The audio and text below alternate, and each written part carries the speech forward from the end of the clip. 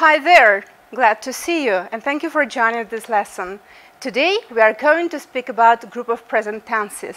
As you know, at the beginning of tense form program you're going to do the revision of this topic, and today I'm going to refresh it. Let's get started. At first you have to pay attention at the screen. Will you tell me how many tenses are there in this group? Of course it's obvious, we can see 4 of them, but I'd like you to name them. Okay? Well, yeah, right.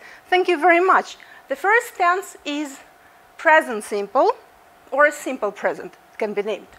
The next we have to speak about present continuous tense. The next present perfect and present perfect continuous. So, well, now let's consider them in details. So, present simple tense, where is it used and what does it describe? It describes habits, general truth, repeated actions, or unchanging situations, emotions, and wishes.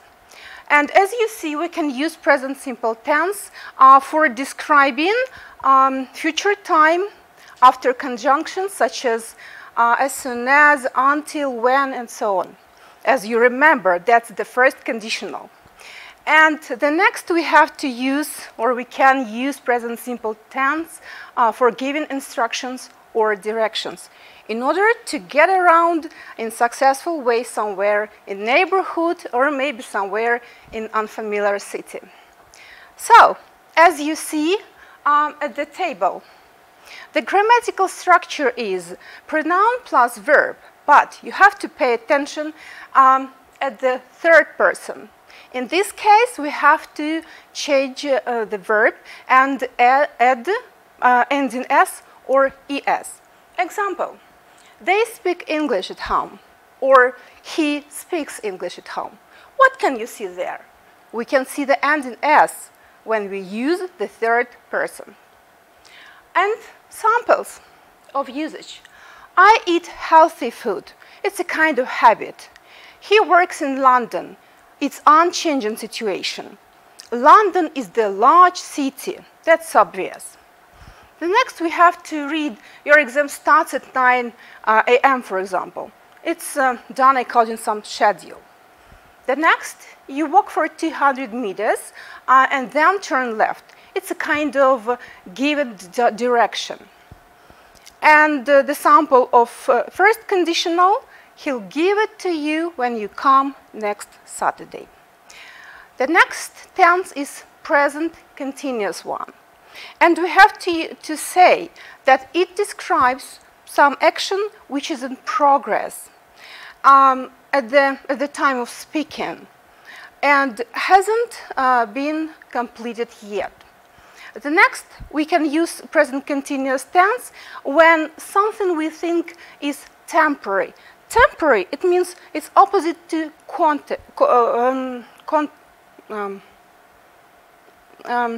not temporary something. For example, it's cold now, then it's warm, then something is changeable.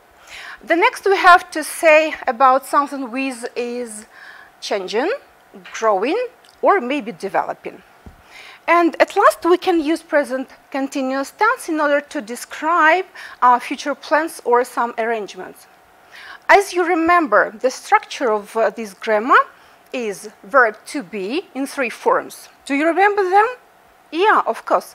Am, is, are, and plus verb with ing ending. Example, I'm speaking English at home, or we are speaking English at home, or he is speaking English at home. And of course you have to pay attention at the third person, of course, yeah? The next, we have to consider some samples.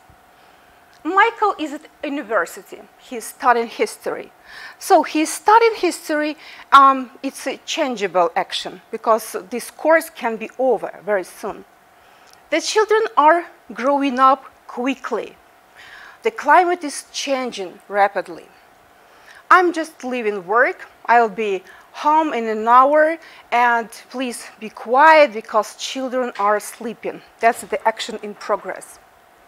The next we have to say about Mary is going to a new school next term, and we are planning to take part in competition next week. That's good. The next tense we have to consider present perfect tense. And this kind of tense describes an action which occurred in the past, but has a result in the present. Or maybe can describe, can show unspecified point in the past. And of course, when we talk about some general experiences with words never or ever, for example, I've never been to New York, but I've got a dream going there.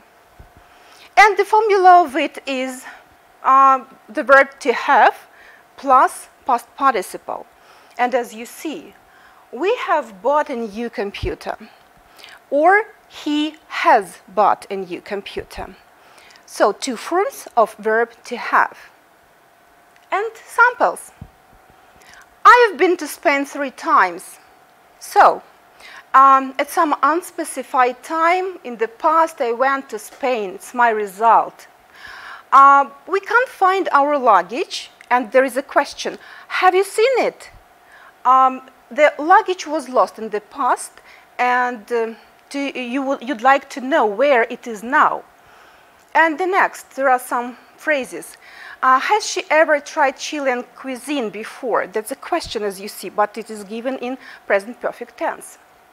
And I've never eaten Chilean cuisine before. That's my experience in my life. So the next point we have to speak about present perfect continuous tense. This tense describes the action that started in the past but has continued to the present or has just finished. Or maybe the action continued at the time of speaking or maybe writing. And when we'd like to answer the question, how long, we can use this grammar in order to show the period of some activity. As you see at the table, the grammatical structure is verb to be in perfect tense, have been or has been, plus verb with ing ending. Example, you have been doing the gardening since morning, or he has been doing the gardening since morning. And samples. We have been learning English since the age of 3. That's clear. When I was 3, I started to learn English, and this process in progress now. They haven't been playing basketball for a long time. For a long time, my son has been laughing at inappropriate situation for the past 2 years. Or it has been raining when we can see wet streets or wet roads, wet grass somewhere. It's a result of raining. So, we spoke about theoretical block, and now I'd like you to train a little bit your abilities, how to use these 4 tenses. Let's start. So, you have to fill in the correct form of the present tense, simple or continuous, just only 2 tenses. You can't see term now. He, above, have. Will you try to think it over? What is Tom doing? He's having a bath. That's clear. The next, he usually coffee, but today he tea. Drink and drink verbs are given. You have to say usually it's related word to present simple. It means he drinks. Don't forget about this. But today, that's the signal for continuous tense. Today he is drinking tea. I won't go out now because it, rain, not have are given, and I, an umbrella. So you have to substitute these verbs. So, I won't go out now because it's raining, and I don't have an umbrella. So, in Spain, women usually wear hats, yeah? We can say woman, that's singular, don't mix them, but the women is given here. Women is plural, and you have to use verb wear. He never to the theater, the verb go is given. What should you say? He never what? He never goes to the theater. And the last one. What's that smell? What's that smell? Something burning. You can say something is burning in the kitchen. It's obvious, it's concerned to present continuous tense.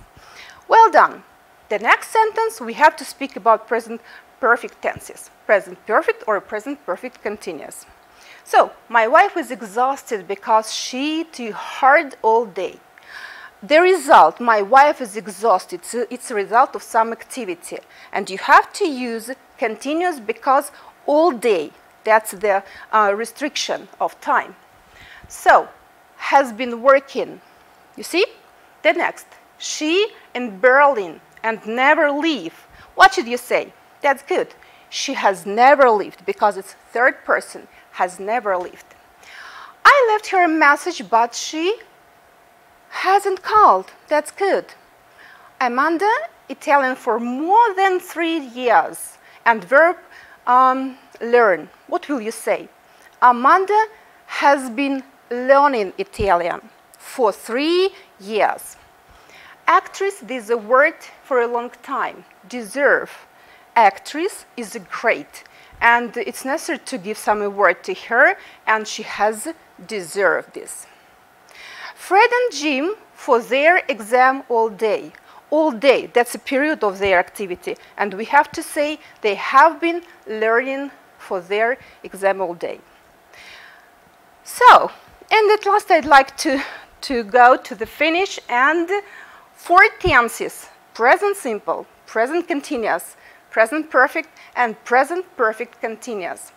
And 4 sentences. We have to try to guess which sentence does correlate to related tense. Okay? So, their grandparents every week. What can you see? Every week. Will you tell me what tense does it relate, or do these words relate? Okay, that's present simple, of course, we can say. The next. They already their grandparents today. Already. That's related word to which grammar? Present perfect, that's good. Their grandparents for 2 hours now. As you see, that's a period of time. And you have to say about what? About present perfect continuous, of course. And then we have to speak about their grandparents in town this afternoon. This afternoon, when we are talking about maybe future and the nearest future or some nearest plans to do something. Okay, and that's present continuous. As you see in the corner, the verb meet. And we have to change this meet in appropriate way. Let's get started. So, the first sentence. Their grandparents every week. As we've determined that is present simple tense, we have to say meet. Okay. The next, we have to read they already their grandparents today. So, what have they done? They have already met their grandparents today. The next, their grandparents for 2 hours now. Will you try to say how the verb meet should be changed? Of course, there should be present perfect continuous tense. Have been meeting. And the last, we have to read the sentence. Their grandparents in town this afternoon. Will you try to guess how can we change the verb meet? They are meeting. That's some arrangement about meeting with grandparents at the nearest time. So, children, I hope this lesson was very good for you, and it was so clear for you. And as you remember, the group of present tenses consists of 4 tenses: present simple, present continuous, present perfect, and present perfect continuous. So, I am glad to see you once again. Thank you for your attention, and Goodbye.